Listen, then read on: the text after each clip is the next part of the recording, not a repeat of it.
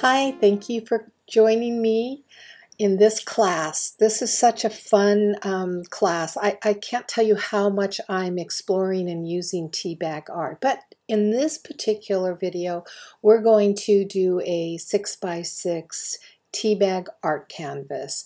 And these you can frame. They're beautifully framed. You can actually also paste them or gel them down into an art journal. Or you can mount them and hang them on the wall. They're very versatile. And the object I'm choosing to work with is a dragonfly, but of course you can choose any object you would like to create. And the more, the merrier. So have fun and be sure to share your creation with me in our Facebook page. I love seeing work. And also don't forget that I do choose different students to put on exhibit on the website. And a virtual art exhibit is just as legitimate as a real life art exhibit. So don't discount that. All right. See you on the drawing board.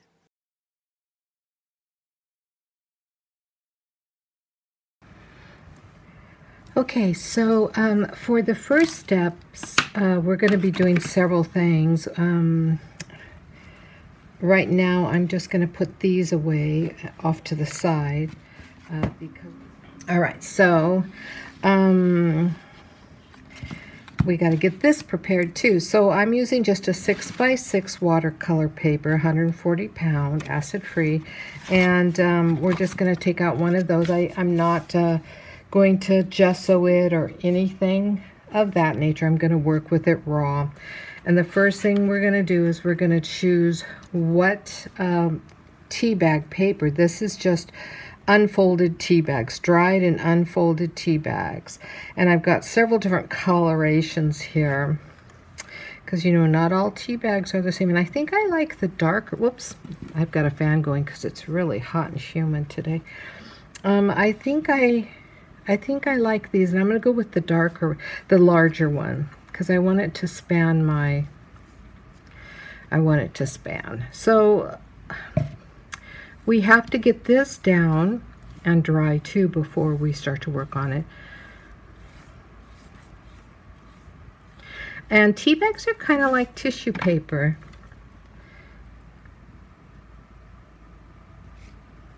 You know, they just don't take much to adhere. So I get the area nice and gessoed, and then I just smooth it on like that.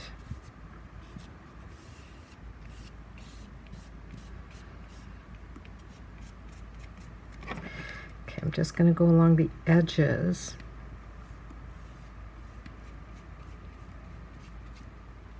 Where it's curling up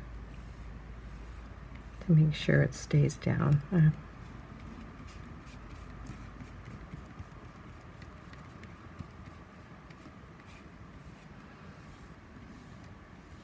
then just, it's kind of a dry brush. I'm just going over it to make sure all my air bubbles. Now we're going to set this off to the side and dry. It doesn't take as much drying time.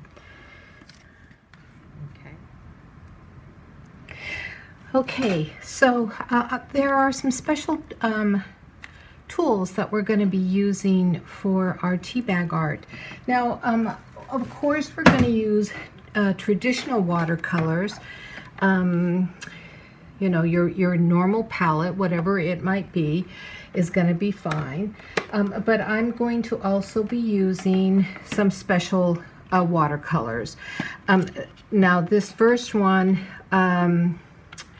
is it's by a company called Color Arts.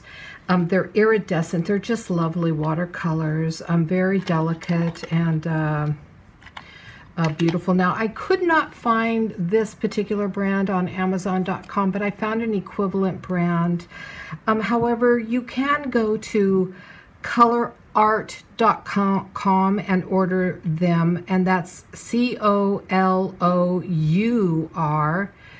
art, ARTE.com,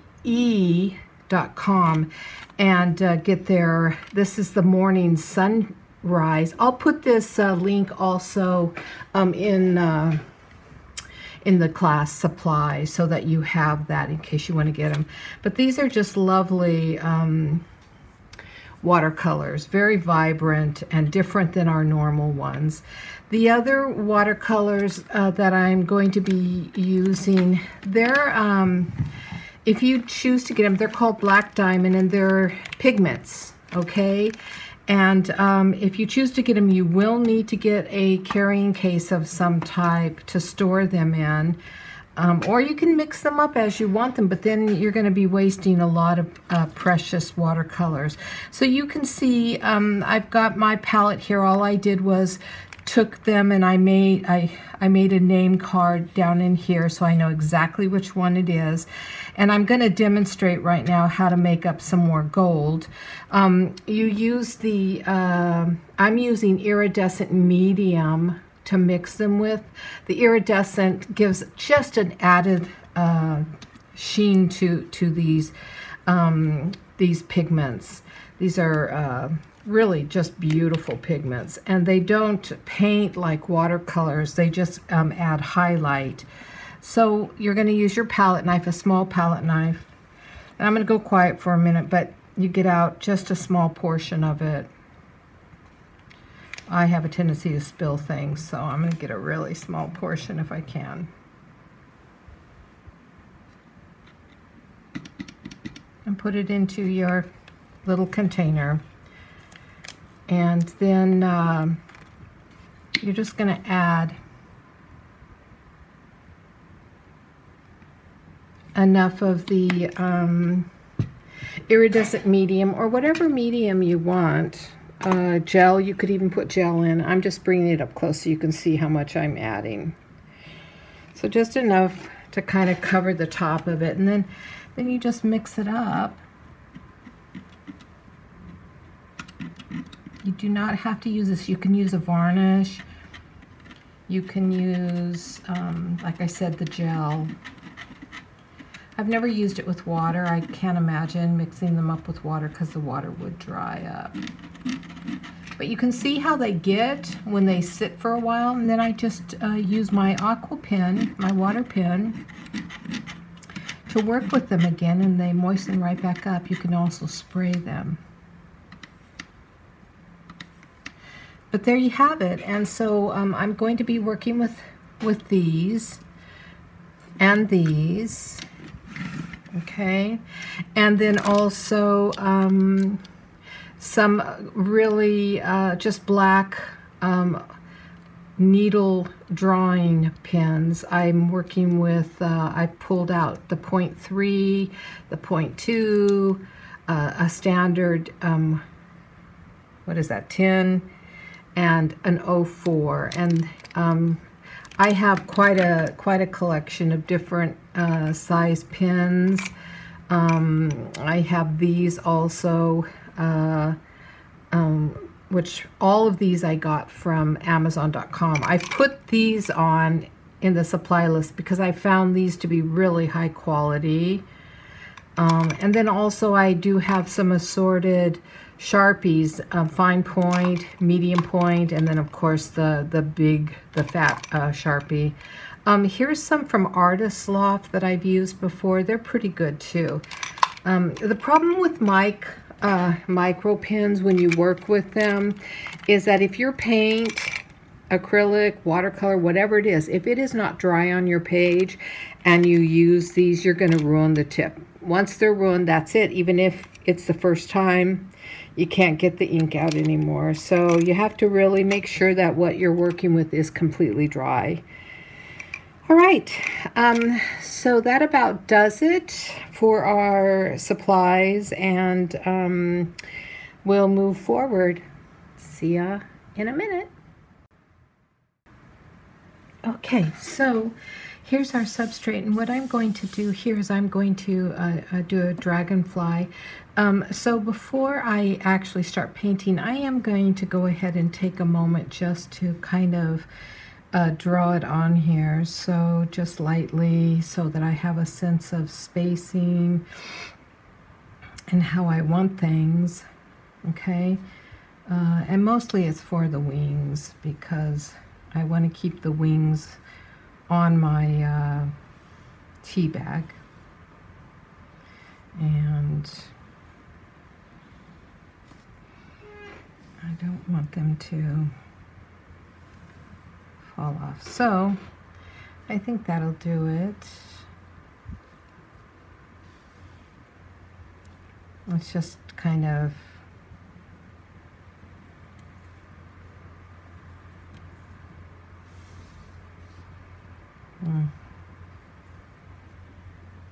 All right, so now I've got that. So the first thing that I'm going to take a needle point, and I'm going to take the 04, I think, not the 10. I think the 10's going to be a little too heavy.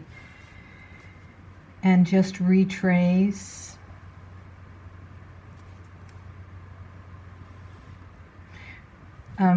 This will help save the integrity of the pin nose if you do this first.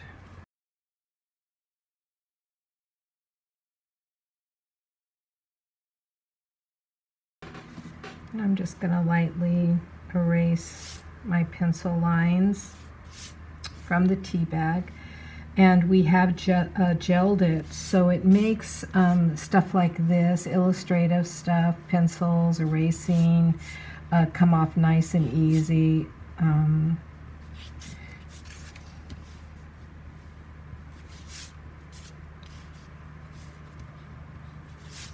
Okay. So I'm using a aqua pen. And I'm going to work interchangeably with these two different types of paints, okay?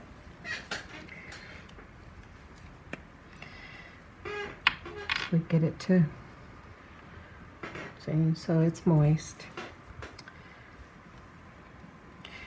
And I'm going to start off by giving it some of this. You can see how beautiful this is right away.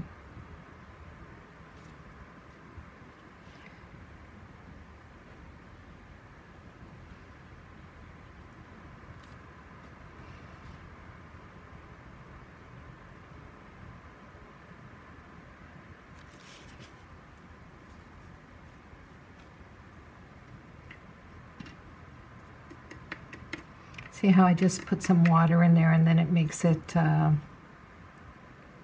work a little bit. It makes it work again.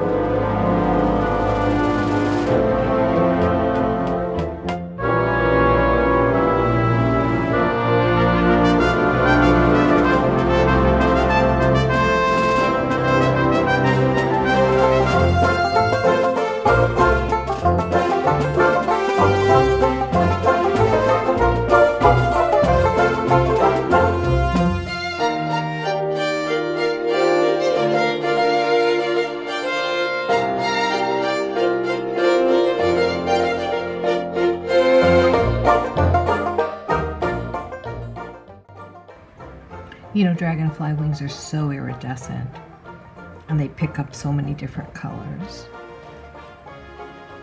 So when you do layers like this with these iridescent paints, whoopsie, it really gives it that dragonfly look.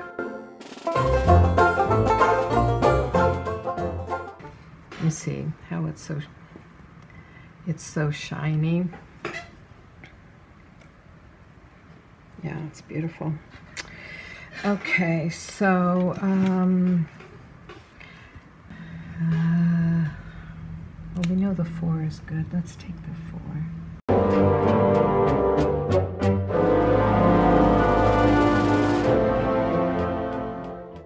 Okay, now one last thing we can do on this that really looks beautiful is to take a neutral color and shoot. Well, that can happen. I guess I'm gonna put kind of a shadow around this one then. Let's get it on this side. Well, when we make a mistake, we just turn it in, right? We turn it into a plus. So this one has a little bit of a shadow underneath it.